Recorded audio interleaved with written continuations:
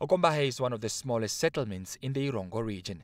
Located about 80 kilometers north of Yusakos, the settlement is home to about 3,000 residents who are subjects of the Clan Traditional Authority and its cultural ways. There is a wide array of cultural norms in the community, ranging from dances, literary works, and cuisine. Before the inauguration of the cultural village, one of the 8 Damara clans in Namibia, the clan had no place to gather and promote their culture. The community needed funds to set up a facility that would allow them to practice their traditions and other income-generating projects through cultural tourism.